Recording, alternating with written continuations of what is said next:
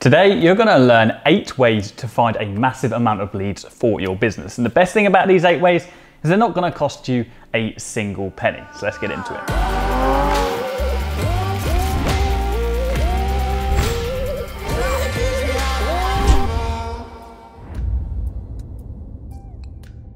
So how do we get more customers for our business? Well, we can either pay for them or we can get them organically. We'll touch on paid later on, but the majority of this video, the 8 points, are going to be focused around how to get leads or new customers without having to pay for them. And to make this as easy as possible for you guys, I'm literally going to sit here on the sofa and I'm going to be going on this, just screen sharing, just showing you how easy it is to generate leads for any kind of business, because there really is no excuse in 2021 for you not to be generating more customers for your company, because you can find them in many different ways. But the first thing we need to do before we actually start looking for new customers is we really need to make sure we understand who we are targeting. We need to define our customer. Who are they? What do they do on the weekend? What kind of age are they? Are they male? Are they female? What are their hobbies and interests? And most importantly, where do they hang out? What platforms do they use? Where are they best contactable? Okay, these are all the things that we need to start understanding,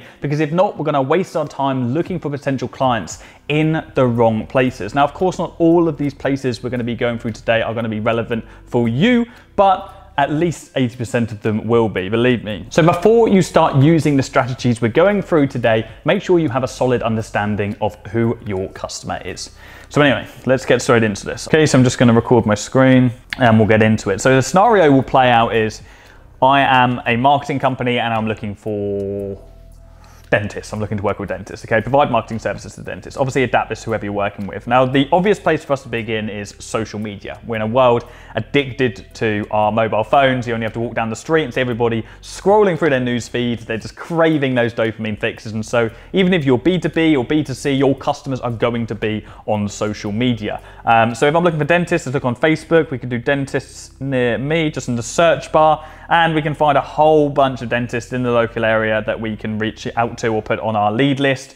Now, of course, if we do find one we want to work with that's suitable for us, we've qualified them, we need to further qualify and actually find the business owner's details. We always want to make sure we're reaching out to the decision maker instead of reaching out to a business directly. So let's say this guy's name is Tim, then I can click call now and I can give them a call, or I can send them a message straight from the Facebook page.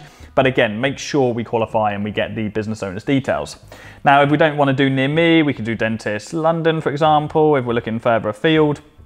And we can follow the same premise and find a whole heap of different places. Now, of course, this is on my mobile phone. You can do this on your desktop, and then you'll be able to copy and paste information onto a spreadsheet much easier. So let's get rid of that and then go on Instagram. Now, we can use LinkedIn, by the way, for the same premise. We can pretty much just search LinkedIn dentist near me, and you'll have exactly the same results as Facebook. But Instagram is a little bit different. So if we were to want to go on search and we're going to go dentist, okay, let's just find something. Okay, this is the first one that's come up. Now, if you follow a page on Instagram, what you'll notice will come up is we have this suggest tab, okay? And this is gonna suggest loads of other similar pages to this. So here we've got a whole bunch of other dentists that we could put on our list and we could reach out to, okay? So we could follow all of these. But interestingly, this time around on Instagram, we're finding a lot of these are personal profiles. So these are pretty much gonna be decision makers straight away. So that's really promising. So we also kind of get rid of that little bit of qualification that we need to do. So that's how we can use social media. It really, really is that easy to find leads and reach out to customers or potential clients via social media these days. There's no excuse. So Safari, let's go on, what can we do? We can do freelance websites. So we could do Upwork. Okay, so Upwork is a freelance website. It's where a lot of people list jobs that they need fulfilling. So this is where we can search for people who are actually actively looking for the service or product that you can provide to them. So if I log into Upwork right now, let me just quickly do this so you don't have to wait for me to do so. So I'm logged in, and if we want to find people that are actively looking for our service, then we could go search and we could go dentist, marketing, for example. I'm not sure what this is going to pull up. And we'll see if there's anything relevant to us. So London cosmetic dentist leads. What's this one here? Please, we would like 1,000 cosmetic dentist leads. Okay, that's someone looking for leads in that industry. It could be, this is web design here, presumably for dentistry. We've got to run Facebook ad campaigns for orthodontists and dentists. So this is going to be a dentist which is actually looking, so Facebook ad specialist who has worked with orthodontists or dentists. So here we go, we have an actual orthodontic dentist that is looking for somebody, a Facebook advertiser, marketing company to actually run their ads for them. So here is a hot lead for us. We can reach out to them and we can pitch them on our service straight away. There are other websites as well, like Freelancer, which I don't have as much experience on, but Upwork is a great place for you to begin if you want to have a look around freelance websites. Now, the third place we could look are forums, places like Quora, Reddit, or even Facebook groups. So if we go back over to Google, and if we search, for example, goodness, look at my searches here. These aren't my searches. These are suggested searches. Spider-Man, No Way Home, trailer, Marvel, Witch, Queen, Destiny, weather forecast, heat wave. Anyway, okay. And we can search for the actual questions our potential customers are asking. So let's say how to market dentists. Okay, and let's do Quora. Okay, so it's going to throw up all the searches for Quora. What are some of the best ways to market a dental practice? Perfect. Now, this is probably going to be asked by a dentist of some sort. We can't see who's asked this on here. But you can see lots of people who have actually answered this question. Now, if we want to build an authority in our industry, a great place for us to begin is by answering these questions on behalf of people. There are loads of these kind of questions on websites like Quora from people who are looking for your services. Here you can see on more results, there's a whole bunch of people who have asked relevant questions to our industry. And therefore, we can go ahead and we can answer some of these questions, provide a little bit of free value, offer them a free consultation call with us, and we can get them set up, have a discovery, get them qualified, and get them signed up to our service. Again, another place to be getting this slow stream of inbound leads, because when we actually answer these questions for people, that's going to be evergreen on the website. Places like Quora and Reddit rank really, really well on Google, and that's going to stay there forever. So you're going to build this authority in your industry and get a slow stream of inbound. Now, another place we can look, as I said, is Facebook. Okay, so we can do Facebook groups. So we'll go to Facebook, go on groups, and let's go dentists. Maybe let's do dentist marketing and see if there's any dentistry marketing groups. So we have the dental business and marketing group. Okay, so we could join this group right now, and here there's going to be a whole bunch of a mix probably of other marketers looking for dentistry leads, but also a large amount of dentists who are looking for marketers to advertise their service. So we can start building a bit of authority in here, answering questions for people. We can DM people in here. There's a whole bunch of leads for our business, a nice hot bubbling pool of leads for us to start outreaching to and start signing up. Okay, so using forums, Facebook groups is a great place for you to begin. Number 4, we can utilize live audio groups. Now, this is a new trend, relatively new trend. We've just seen the pop-up of Clubhouse. Everybody thought that social media channel was going to come and go, but it really is here to stay. A lot of people are using Clubhouse now. We now have, I think, Twitter Spaces as well, and Spotify Green Room, sorry. So these are all places where we can join audio hangouts, where people from relevant industries are talking about all of the things that we want to be talking about, okay? All the juicy stuff depending on your service. So we could go on Clubhouse and we can find a dentist marketing group, and we see if we can provide value in that group and we can get inbound leads from that. So let's just test that theory, go over to Clubhouse. I did use Clubhouse at the start, to be honest. I got a bit lazy with it. I haven't used it so much since. It's just finding the time to manage more social media channels. But if this is your kind of thing, then do so. So let's have a look. Dentist, founder of The Confident Dentist. Who's this guy? We can see he's the owner of the Dental Lichpin, which is presumably a clinic. He's an award-winning dentist. So this is someone that we could follow on here. We could message them and say, hey, what dentist audio groups are you joining? What Clubhouses are you joining? And yeah, can I join in? Can I have the chance to speak? So you can provide some value and build a bit of authority. We can go over to clubs and we can look at, we've got cosmetic dentistry here. Let's join that. We can join business of dentistry, aesthetic dentistry, the genuine dentist, all of these clubs that we can join. And when they host these club rooms, then we can join them and we can start providing value and we can start speaking to potential leads. Okay, it's like this one big group cold call where everybody's trying to stick their oar and provide enough value so somebody approaches them and allows them to sell their service to them. Okay, so join audio groups if you're up for doing that, and make sure you check out Twitter Spaces and Spotify Green Room as well. Those two I haven't played with yet. So if you do that, please drop me down a comment below. Let me know how you get on with those platforms. Okay, moving on. The 5th thing I want to explore are offline networking events. Okay, there's this big stigma in the online space for entrepreneurs where I think there's probably a little bit of ego where people just think, okay, it's not worth going to networking events. I'm just going to talk to loads of people who don't really care about and network with irrelevant businesses. But the reality of it is those places are where your forced in an environment to speak to people who are other business owners, who are potential customers to you, and you have to introduce yourself and you have to give them a respect because you're stood right in front of them. You can't really get out of this group. And I've found networking groups to be very valuable. So if we want to explore networking groups, we can do networking near me, for example. It's really easy to find these places on Google. And let's just have a look. And there's normally a kind of a list of events on Google. So here we go, we've got events on Google. And not all of these will be relevant to us. So if you have a very niche product, or if you have a very niche customer base, then you could do conferences instead. So for example, we could do dentist conference. Okay, so we've got a dentist conference here, so we've got young dentist conference, dentistry conferences. We could also do dentist, I wonder if we can do dentist marketing conference. That'd be interesting. Dental Marketing Conference 2022. Okay, here we go. So this is the kind of place we want to get to, okay? Get meddled in, meshed in. I can't speak today. Okay, we want to get in the midst of our potential customers, okay? We want to be rubbing elbows with these people, building a bit of rapport with them, letting them know who we are, handing out business cards, and just generally mixing ourselves within that hemisphere.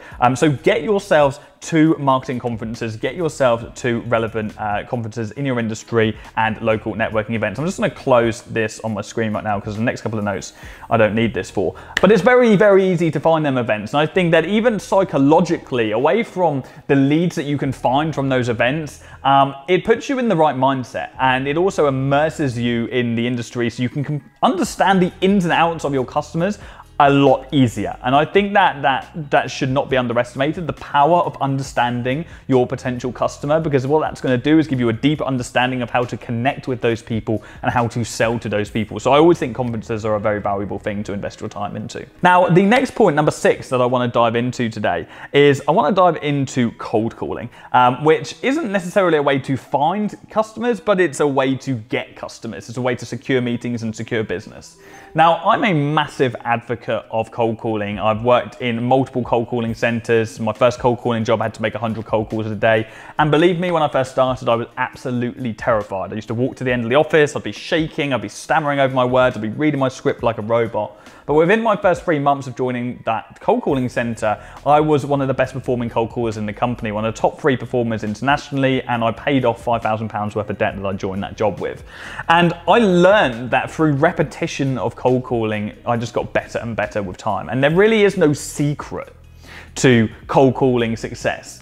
It's repetition and the ability to be resilient and take no 1,000 times over to get that first yes. And once you get that first yes, you understand what words you tweaked and what to do next time. Now, I do have a whole playlist on my channel about cold calling. If that interests you, I'll put a link somewhere, maybe in the description.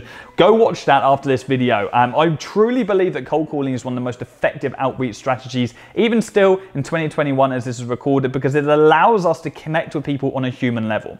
I think that sales is coming full circle, okay? We went from cold calling all the time because that was one of our only methods, to then emailing all the time because it enabled lazy people. And then we started messaging on social media, and that's still very, very effective. Both of these ways are. But now, cold calling is coming full circle because I think people crave that human interaction that they haven't necessarily got in the last couple of years because everybody's been so absorbed with technology and new forms of contacting people. So definitely make sure you're cold calling. On that note, emailing, number 7, emailing is incredibly effective as well. Again, I think it's really coming full circle. A lot of companies moved away from emailing and more onto social media, more onto other ways of outreach because they feel like it's a saturated way of contacting. But the key to successful emailing is making sure you are just unique in your outreach. Don't be copy and pasting the same message to every single person. The majority of person that doesn't have any success with email is just doing that. They copy and paste, and they're not getting any results. And that's because you're not paying your prospects respect. We have to pay respect to our potential customers. Why would they invest the time in responding to somebody that hasn't even invested the time to send them a personal outreach? So when you're emailing someone next time round, make sure you Add some kind of personalization right at the start. Compliment them on a new product range. Compliment them on something you've seen on their blog or on their news page or on their personal Instagram. Have some kind of way to build rapport with them and let them know that they are not the only person, they are not one of many people that you have reached out to. They need to feel like the only person that you have reached out to. So put in that extra bit of time. I would much rather reach out to 10 companies and personalize every bit of outreach than reach out to 20 companies and copy and paste the same message. Now, that's not to be said that you can't be efficient and use some hacks. Like, you can still use automatic follow-up systems. That's absolutely fine. But your initial outreach needs to be personalized. And again, I've got some email tutorials on my channel. I'll put some links in the description if you want to check them out. Now, where are we? Number 8. What's number 8? Number 8 is referrals. Okay, so this is really, really important. Now, I think a lot of businesses do not or disregard the importance or the influence that referrals can have when getting new potential customers. When we work so hard to attain customers and retain customers, but there is a level further to actually acquiring a customer, and that is getting them to become our sales team. We are providing a fantastic service, we provide fantastic products, we ask for reviews, then we need to be asking our customers to refer us to their friends and their family. We can incentivize that through discounts, through freebies, or we can simply just ask for a favor. In our marketing agency, the majority of our clients come to us from referrals through existing clients, and it's the easiest sale in the world. A referral literally comes to us and sells themselves to us as opposed to the other way around. And I would always take referral clients over doing cold outreach any day of the week. And any established business which has great reviews, great customers, great products, great services should be implementing an effective referral-based scheme. So make sure you're on all review sites possible. Get yourself on Trustpilot. Make sure you have an automatic follow-up system to send out to your customers. Maybe after working with a customer for a month or 2 months, send them over an automatic email through your email software and ask them for a referral. Incentivize that if you think it's necessary, but just make sure you're doing so, and your business will gain a life of its own and your customers will become your sales team. So that's a lot to get stuck into, guys. Those are some of my main ways at the moment to get clients. Now, I've got a bonus point for you, and it goes hand in hand with this video, and that is becoming an authority in your space and creating relevant content to your customers. Now, this YouTube channel acts as a monumental lead generator for me and my businesses, for our marketing agency, for our agency academy, for our learn ads training business. It acts as a way to provide free value to our potential customers, gain their trust, and so they feel confidence in our paid products. Okay, we always strive to give more away for free than other people have you pay for, and if our free stuff is more valuable than our competitors' paid stuff, then just imagine how valuable our paid content is, our paid products and services. And so I would recommend to all companies, all business owners, to start building authority in your industry. Start posting content on Instagram, start building authority on Facebook groups, build authority through Quora and Reddit, or create YouTube videos. Start talking about your products or services and start educating your customers so you can build their trust. Now, this is a solid way for you to guarantee that you will not have to do cold outreach or manual outreach ever again. Your business can survive purely off inbound leads. Our marketing agency, the Affluent Agency, gets between 30 and 50 inbound leads every single month purely from the organic content we put out online. So it requires no outbound whatsoever. So that is invaluable, and it's a long game and it's a slog, and it requires a lot of consistency and resilience. And at the start, you're not really getting a lot back, but believe me, when you start building on authority in your industry, it propels you above your competitors to levels that they can't even compete with. Now, the other thing, of course, you can do, which we don't really have time to go through now, is you can run paid advertisement for your business. Now, if you do want to run paid ads, and that is something that we can offer for you, we offer a full lead generation service using services like Facebook, Instagram, Snapchat, TikTok. So if you do want to discuss working with our marketing agency, you can click a link in the description and apply to work with us today. As an alternative, if you want me to create a video about how you can advertise your business online through paid ads and generate leads that way, so inbound leads through paid media, then let me know. Drop me down a comment. Tell me, put the comment paid media or paid advertising, and I'll make sure I'll create a video like that in the future. So that's it from me, guys. Make sure you subscribe, and I'll see you soon. Cheers.